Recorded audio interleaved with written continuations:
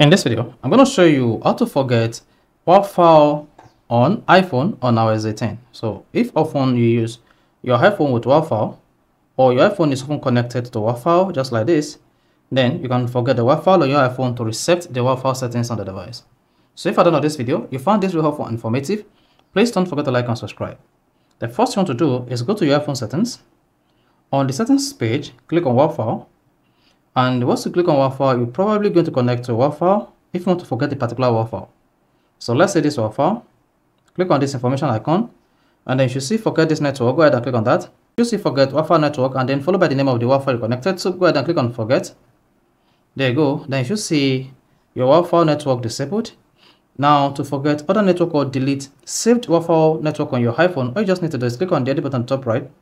Then confirm your Face ID or type in your passcode, then you should see the Wi-Fi name, then go ahead and delete it.